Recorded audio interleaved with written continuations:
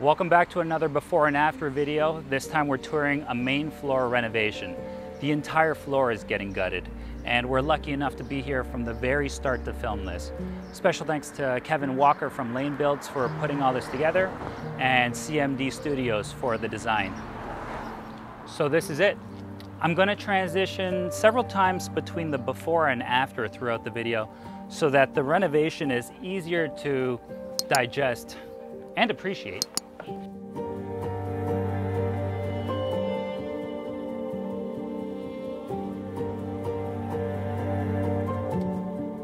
So this is the original front entrance, obviously. First impressions, it's kind of dark and it's super cramped, and it's only me and the cameraman right now. It's a very narrow space with extra squeaky floors that have seen better days. Look at the wear and tear on the stairs. This hallway seems to go on forever, but through here is the entrance into the living room combined with the dining room. This layout is very common in a home this age.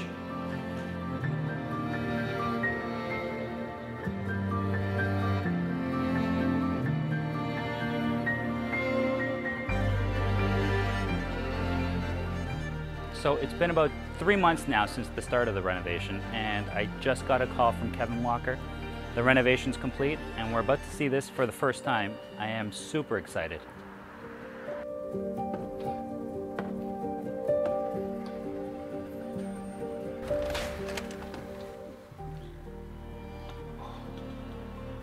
This is an impressive transformation.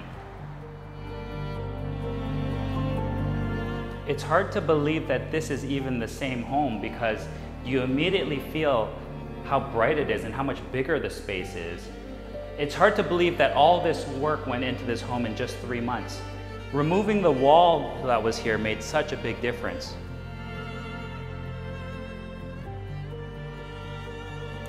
So these particular clients, they've been thinking about this renovation for about 10 years. That's kind of typical. People spend a lot of time planning the renovation and how it's going to work.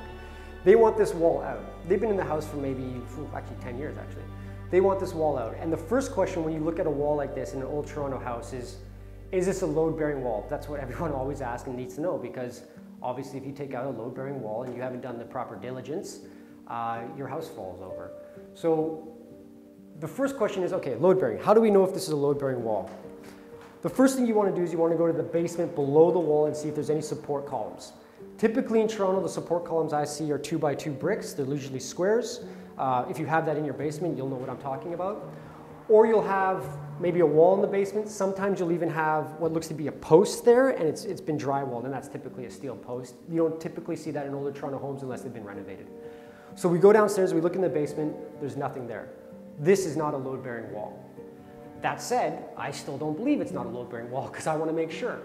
So what we do next is we're going to strip this entire wall, and then we're going to strip this ceiling, and we're going to look up here and see if we have cantilever joists.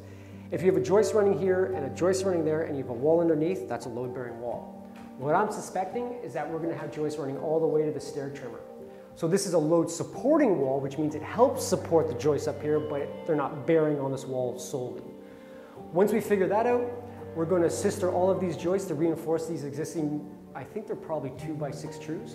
These existing joists from 100 years ago.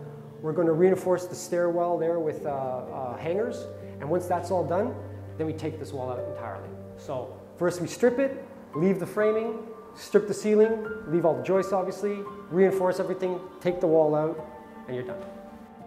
Having seen Kevin Walker work, I'm very impressed with his ability to plan and schedule. Everything went off like clockwork. I'm super impressed with the 7-inch bevel baseboard here. It's a really nice look with the high ceilings. I love these wide plank engineered hardwood as well. It's very modern right now.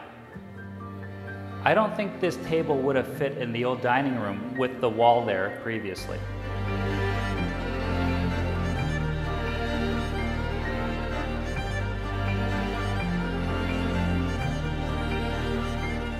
Let's move on to the kitchen now. It's accessed through the end of the hallway.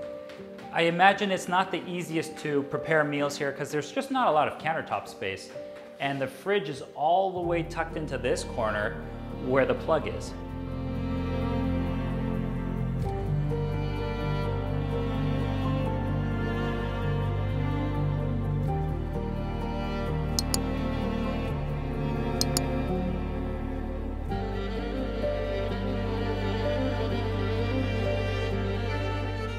This leads us into the mudroom. I believe there was also a home office at one time as well. And this is the original brick exterior wall of the home. That's why it's so thick. A lot of times you'll see an addition made to the home, but the brick is left here because it saves on the cost of the renovation. Removing this brick wall would be a major undertaking.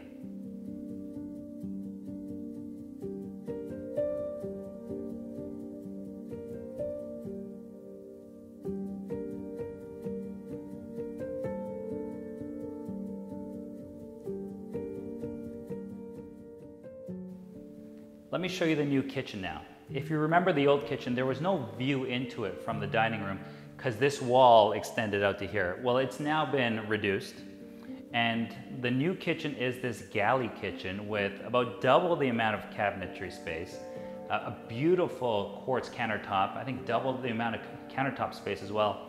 And more importantly, the fridge actually fits into the space. Before, if you recall, it was just left in the corner.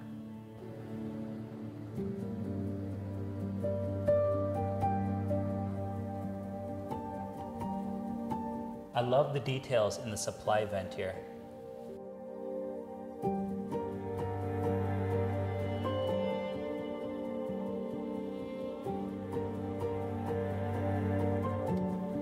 I love these pot fillers. They're so convenient if you cook regularly. I think once you live with a pot filler, you'll never go back to living without one. Remember that brick wall that used to be right here? So originally we thought this wall was a double brick wall, a load-bearing double brick wall, the same way the front of the house is a double brick load-bearing wall. When we open it up, it's actually a wood-framed wall, load-bearing, and then there's a veneer of brick on the front. So now we had to do two things. We had to support that brick veneer for the floor above and support the floor above with the wood frame structure. So the first thing that happens is the mason comes in, we punch strong boys in, which are basically these beaks that go in and support that upper brick. And then we put our lintel in, which is a massive lintel. It's a 7 by 4 inch lintel. It's a massive lintel. We load bear it on this side here, and then we load bear it on the other side. All the brick comes out and is disposed. That gives the carpentry boys enough space to drop in their double ply LVL here with our 5 2x4s to support that on one side. And then we double up with 2 more 2x4s here just to reinforce it, and then the load-bearing wall takes the other 2 LVLs. With that brick wall gone, you now get this seamless space from front to back, and the light just carries all the way through. If you remember, there used to be a door here to walk in. That's been replaced with this custom window. And where there used to be a window is now this beautiful French door. I'm loving the tile here. There used to be a desk. Well, now it's a coat closet, and most importantly, a powder room on this floor. Wait till you see it.